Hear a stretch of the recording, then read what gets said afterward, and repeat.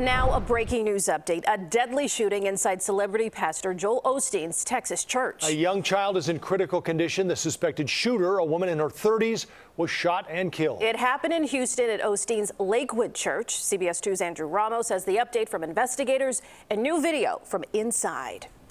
Well, Joe and Erica, among the victims, that 5-year-old who tonight remains in critical condition. Now, the suspect in this case was a woman police say walked into the church with a long gun, and if she wasn't taken out when she was, could have caused a whole lot more damage.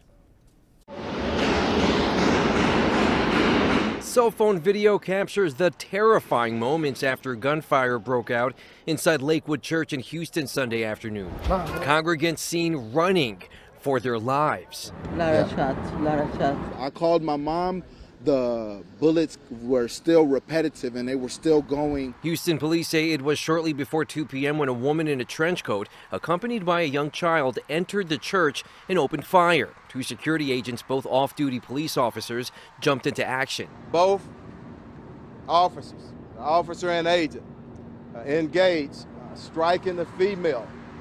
She's deceased here on the scene. Unfortunately, a 5-year-old kid was hit and is in critical condition. A 57-year-old man also suffered a gunshot wound to the leg. He's listed in stable condition. Police say the shooting happened between services where foot traffic was nowhere near its peak of 45,000 for Sunday. Celebrity pastor Joel Osteen acknowledged that the situation could have ended a whole lot differently. It could have been a lot worse. Of course, we're devastated. I mean, we've been here 65 years and have somebody shooting in your church. We're going to stand strong and we're going to move forward. Now, officials have not yet identified that suspect or revealed the relationship she had with that 5-year-old. The officers involved in the shooting are right now put on administrative duty as the investigation gets underway. Reporting live in the control room, I'm Andrew Ramos, CBS 2 News. Thank you, Andrew.